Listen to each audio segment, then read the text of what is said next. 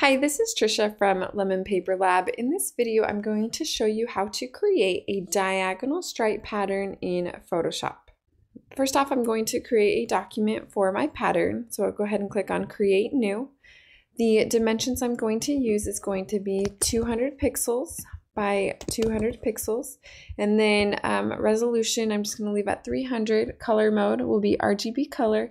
And then background contents, I'm going to switch to transparent, and then just click create, and then zooming in on my canvas, doing a command with the plus key, and then first we are going to select our the line tool. So I'm going to make sure my colors are set to default down here, and then here under the shape tools you'll select the line tool, and then starting in the lower corner I'm going to hit the shift key, and then I'm going to drag it across. And the shift key just makes it so the angle is at a 45-degree angle. And then from here, I'm going to change my stroke width to, we're going to do 50 pixels. Okay. So now we have the start of our diagonal line. The next thing we need to do is we're going to duplicate this layer, and then we're going to add it to the corners here. So pulling up my layers panel here, I'm going to go ahead and duplicate this line. I'm going to right click and select duplicate layer. Okay. And then from here we are going to use a filter. So we're going to go filter, other, offset. And then Photoshop will prompt you to either convert it to smart object or to rasterize the layer. And then from here, since my document is 200 pixels by 200 pixels, I'm going to offset it by half of that. So we're going to go 100 horizontally and then 100 pixels vertically.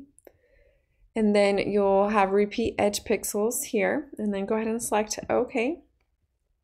And then from here, we are going to do the same thing, but we're going to add it to this upper corner. So we'll go ahead and duplicate this layer.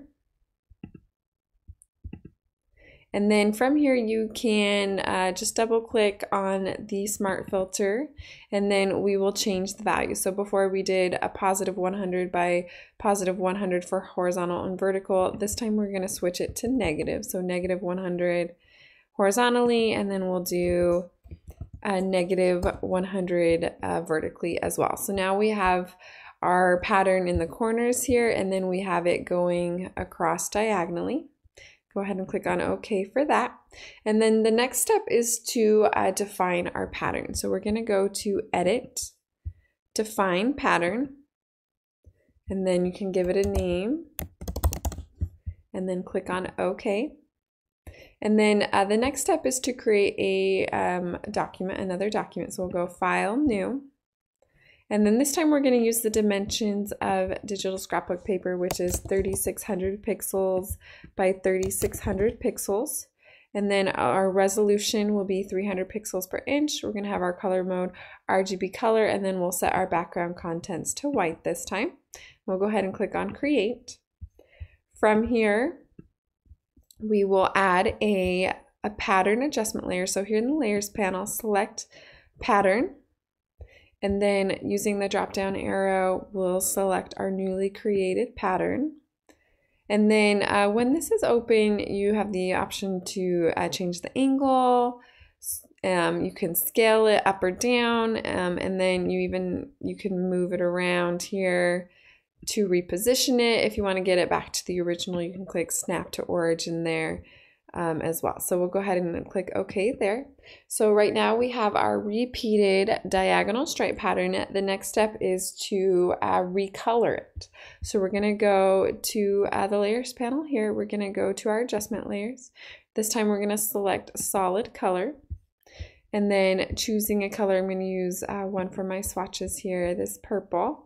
Click OK, and then the next we're going to create a clipping mask.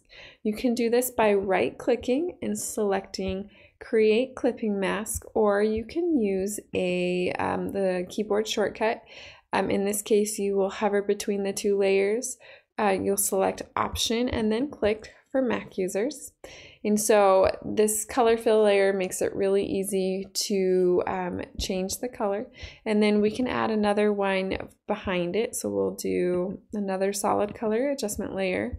And then we can select another color here, and you can get that fun two-tone effect there. So doing it this way makes it really easy to adjust the colors. If you are creating maybe a digital paper pack that you want to sell, you can easily create a template document like this and just change out the colors and make the different patterns, different designs using different colors, using these color fill layers to your pattern. So the next step would be to save it as a digital paper. So let's go File, Save As.